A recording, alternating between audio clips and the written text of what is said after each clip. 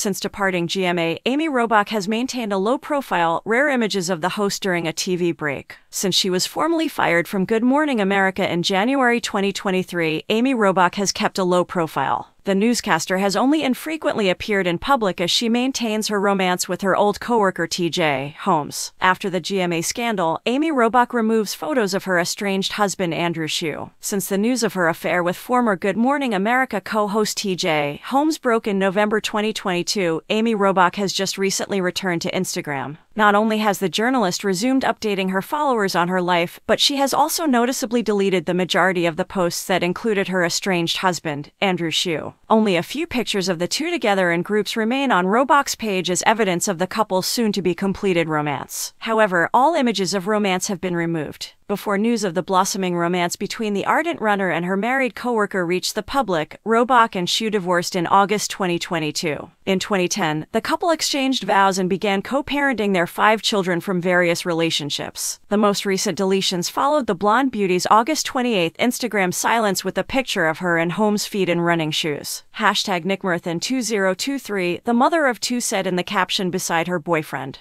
Then, on September 1st, she posted a photo of New York City along with the remark, "Welcome, September," and admirers congratulated her for returning to social media. As previously reported by OK, despite the drama involving Robach and Holmes, their romance appears to have triumphed. The couple was able to remain together and has frequently been seen canoodling about NYC. Robach may soon wear an engagement ring, according to sources.